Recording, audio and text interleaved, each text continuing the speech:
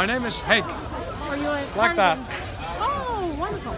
So, are you part of the designing team or driving team? So the engineers have been driving this car as well. So in case something breaks down, they can immediately troubleshoot. Ah, this is the car we're going to. Okay, Stella. So the biggest difference of this time versus previous time is that this time our car was allowed to be 5 meters long. Previous time it was allowed to be 4.5 meters long. Furthermore, we have 1 square meter of solar panels less than previous time. So that meant we could make a much more aerodynamic design. So to make it, I mean, it's worse because there's less solar panels, because less solar panels are allowed.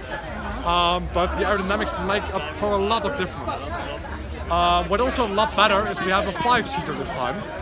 So this is actually the world's first 5-seater solar car. 5-seater? Yep, so we have 2 seats in front and 3 seats in back. Oh wow, really? And another improvement is that this time we are fully road legal. So we are allowed to go drive in the Netherlands, in Belgium, in France, in Germany, no trouble at all.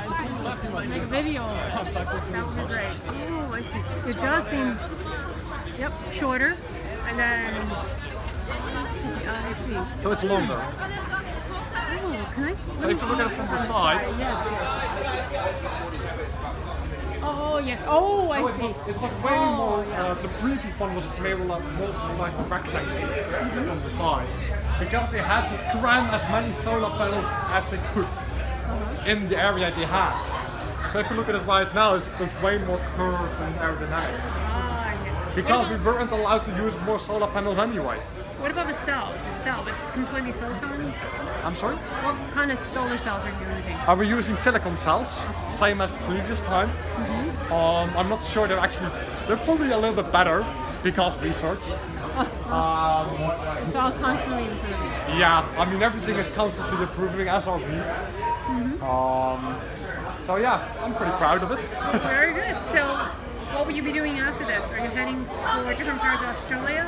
Or if I were to go back directly to the Netherlands right now, I'll be just too late for the next semester to start at the university.